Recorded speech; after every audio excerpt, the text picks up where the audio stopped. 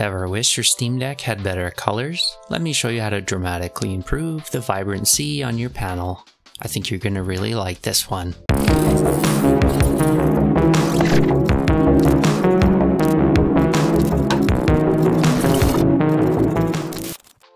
To set up VibrantDeck, go to your settings, then head down to the System section and enable the developer mode.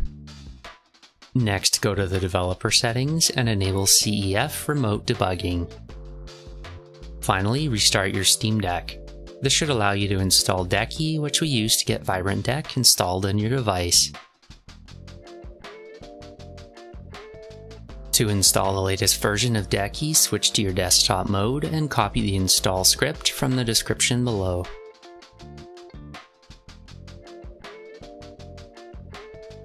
We need to open up the console app and paste the script into the terminal.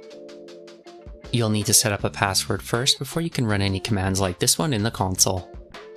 Enter your password when you're prompted to continue running the script.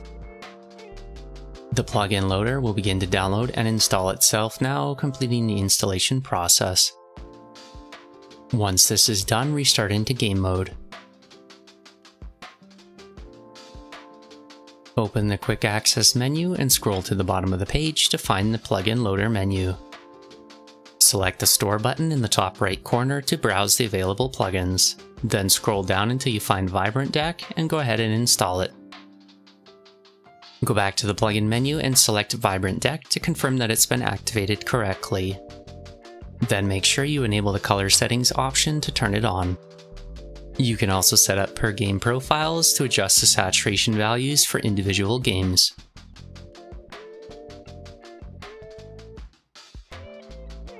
Hollow Knight is already known for its vibrant colors, but the VibrantDeck plugin can make these colors even more striking and impressive.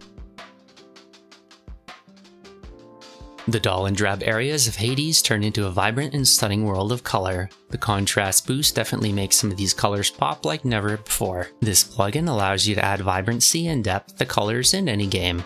Hopefully this helps you enjoy your Steam Deck experience even more. Which games do you find this helps the most? Let me know in the comments below.